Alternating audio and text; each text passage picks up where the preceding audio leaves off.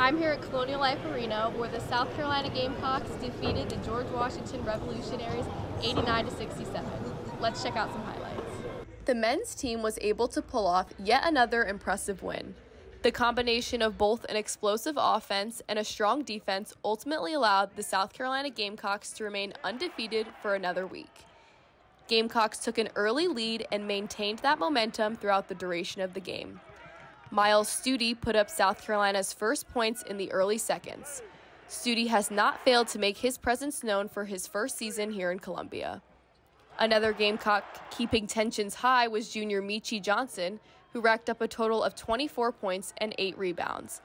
At the half, Gamecocks were up by 10 points with the score standing 42-32.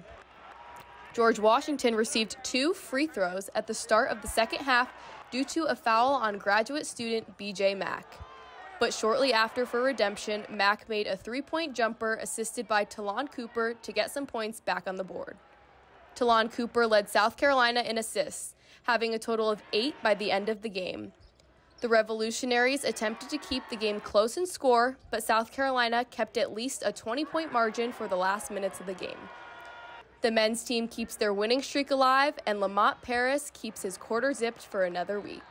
The Gamecocks' next game will be this Wednesday, December 6th, as they face Clemson in Tiger territory. For SGTV, I'm Lauren Ciuci.